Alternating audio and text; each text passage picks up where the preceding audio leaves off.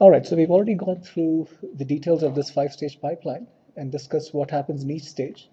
And I said I would defer the discussion of loads and stores until this video. So, ALU operations, get done in this third stage, and they do nothing in this fourth stage, and then they do register write over here. But loads and stores are a little bit more complex, and they take, these two entire stages to finish their task. Okay, so before I start discussing loads and stores, let me give you just some background on what is the RISC versus a CISC processor, because this is important in understanding how loads and stores play a role within your program. Okay, so RISC refers to a reduced instruction set computer, and what it means is each instruction is very simple.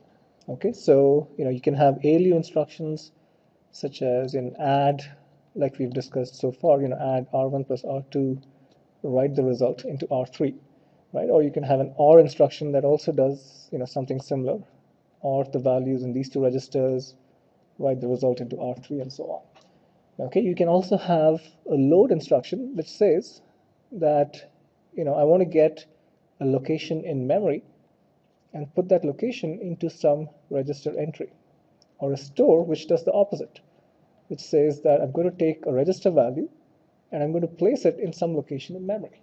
Okay, so note that our hierarchy looks something like this, right? You have your processor, which is your CPU. It has an ALU which does the math. It has a register file which stores a few values, right? So this might have register values R1 through R32. And then you have a much larger, main memory space,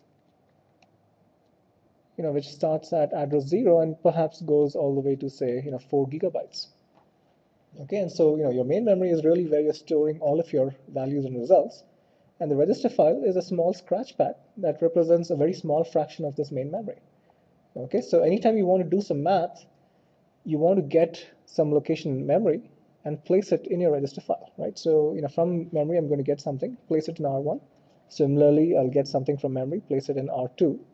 And then I can do R1 plus R2 quite easily, right? And that is what is referred to by a reduced instruction set computer, where things like adds and ORs only deal with registers. So before you can do an add, you need a preceding load, which gets something from memory and brings it into R1, and does and similarly gets something from memory, places it in R2. Now you can do the math.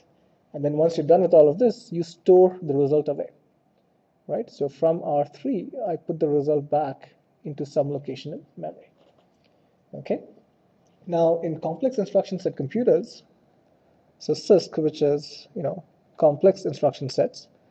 So people in the 80s were figuring out that now that we have so many transistors on a chip, let's try to build these fancy functional units.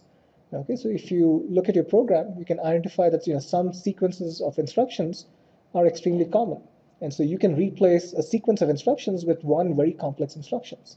Okay, one example is let's say that what you observe in your program is that you often do R1 times R2, write the result into R3, and then you add R3 to some kind of accumulating register R4. And so you're basically incrementing R4 with the product of R1 and R2. And so people saw that this is a very common sequence of instructions. Let's replace both of these with a single instruction, which is called multiply accumulate, where I just do R1, R2, and R4.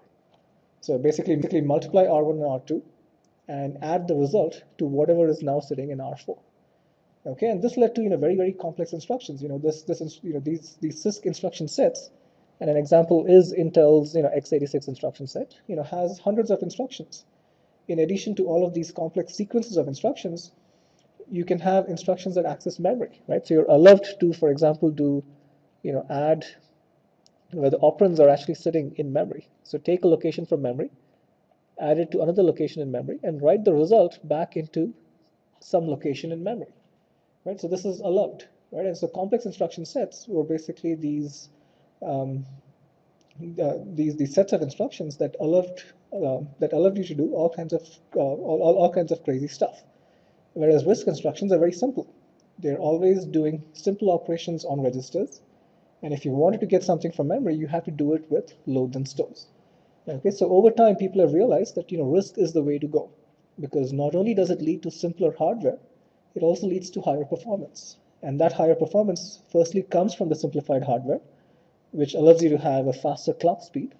It also allows you to easily figure out what are the dependencies between programs, and it enables out-of-order execution, which is something we'll discuss later.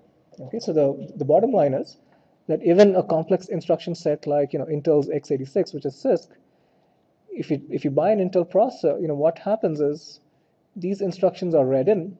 The first thing that happens is a translation which converts these CISC instructions into RISC-like instructions, and they're called micro-ops. And then from that point on, the rest of the processor is like a RISC processor, which almost entirely deals with these micro-ops. Okay, so almost every processor that we'll discuss in this class is going to be a RISC processor. Okay, so let me again get back to the bottom line. Right, as I said, we'll focus on RISC, where you will have simple ALU instructions, which could be add or OR or subtract, and they will deal with register input operands, write the result into registers as well. And then you'll have loads and stores, which will exchange values between memory and registers.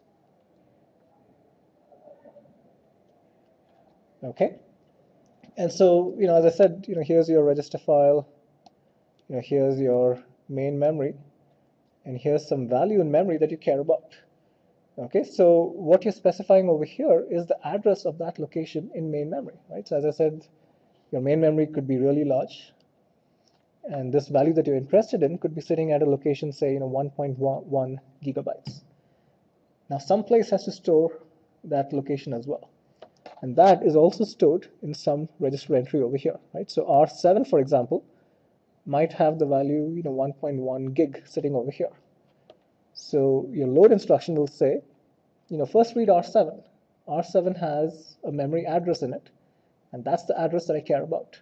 Now go to that memory address, get the value, and put it in some register entry. Okay, so your load instruction will first involve you reading the value R7. You can also do some fancy arithmetic. You could add 8 to it. You could say that 1.1 gig is kind of the point, is the start of my stack. And what I care about is some variable that is perhaps sitting 8 bytes away from the start of my stack. So get the value in R7, add 8 to it.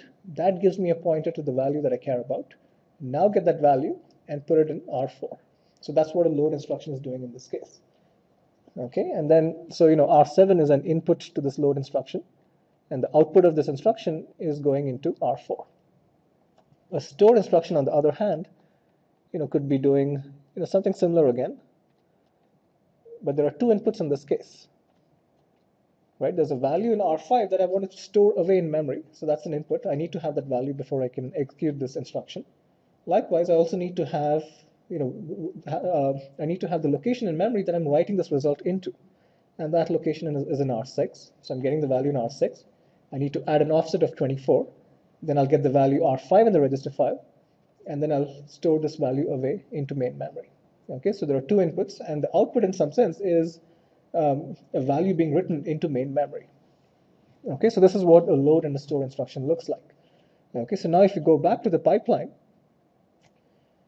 the ALU stage is where I do my address calculation, right? So if I had an instruction that said, load 8, R4, and then R5, in the register read stage, I'm going to read R4. In this ALU stage is where I do R4 plus 8. That gives me an address.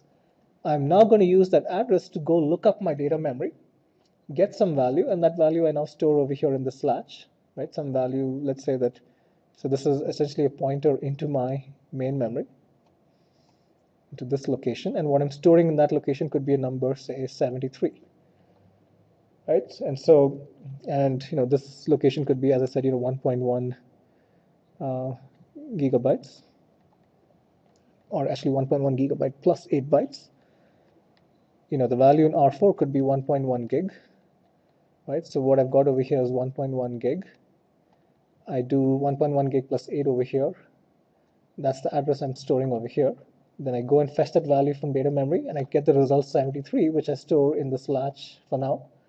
And then in this stage, I store that into register R5. Similar thing with stores as well. With the store, I might be doing 24 R6, R7. So if that store is going through over here in this stage, I'm going to read R6 and I'm going to read R7. In this stage, I'm going to do R6 plus 24. And then in this data memory stage, the value R7, which has just been moving from latch to latch, is now going to get written into the address that I just calculated over here and which I saved over here. Okay, and now a store in this stage has to do nothing, because in this stage, you write into a register entry, and a store does not write to a register entry, so it does nothing in stage 5. Okay, so that's how a load and a store would basically flow through the pipeline. And as I explained, this is a this is an important component of any RISC processor, where you need loads and stores to exchange values between the main memory and the register file, and then ultimately, most of your math then happens on register values.